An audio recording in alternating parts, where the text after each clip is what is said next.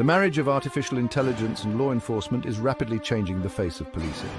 AI systems are being integrated into every facet of law enforcement, from routine patrols to complex investigations. Imagine a world where police officers are equipped with AI-powered body cameras that can analyze faces in real time.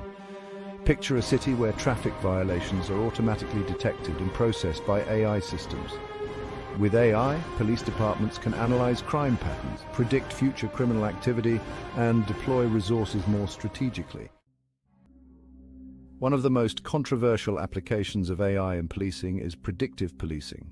By analyzing historical crime data, socioeconomic factors, and even weather patterns, these algorithms can identify high-risk areas and individuals. While proponents argue that it is a valuable tool for preventing crime, critics raise concerns about its potential to perpetuate existing biases. If the data used to train these algorithms